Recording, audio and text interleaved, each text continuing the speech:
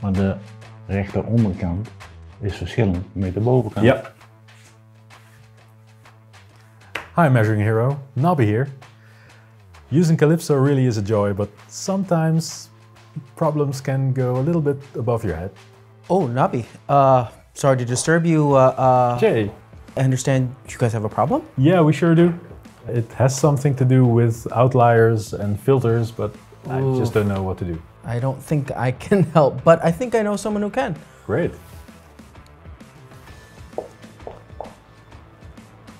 Oh, hi Jay. Hello, Anna? Yeah, I'm here with Nobby and his father, and they seem to have a problem. Is there any way you can come and help? All right, I'll get changed. I'll be right there. Great, thanks. Great news, she will come. Great. I will get there.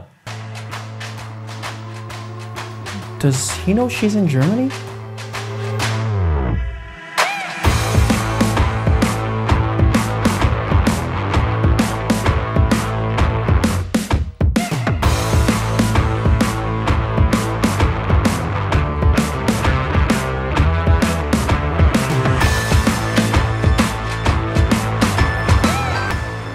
Anna! Nobby, hi.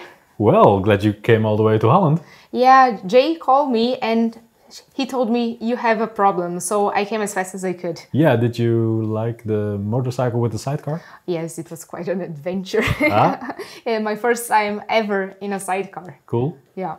So, what can I do for you? Well, have a seat. Yeah. I've measured this circle and there are some spikes that I think don't belong there. And I don't know how to get rid of them, and I have to admit I did the training at ZEISS.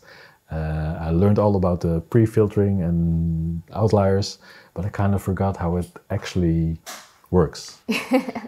So I think we are already in the right area. So we have the outliers elimination that will then eliminate the points that are not part of the measurement, that should not be there for sure. We can also filter the points, but in the case of the outliers elimination, when their amplitudes is still similar to the form error that we observe, it might be that it's not really working. So I see, and that's the case in my situation because the spikes are just as high as the other form deviations. yeah, exactly. So we can check if this is really the case and see what we can do to make the results a little bit better.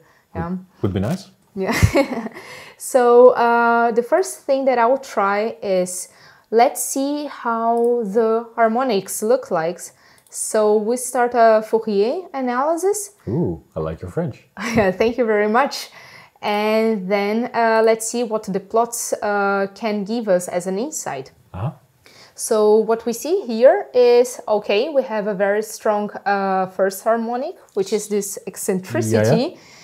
And it's probably not what you were looking for. No, I don't care about eccentricity, yeah. Yeah, so I believe if we could filter this first harmonic out of it, we would see better results.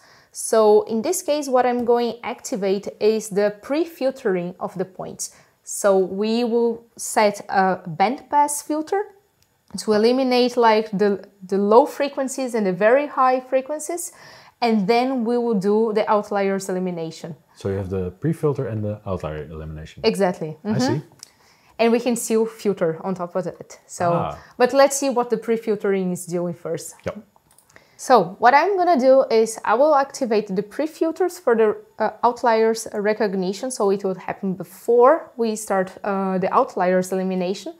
And then in this band filter, I'll set from 15 undulations per revolution up to 5,000. And undulations per revolution, is that like waves per 360 degrees? Exactly. So 15 is 15 per rotation, and 5,000 is like small mini waves in the circle, right? Exactly. I see. And that will happen before the outliers are eliminated. And also, because of the part and the diameter, what I'm going to do, I will also activate the filters.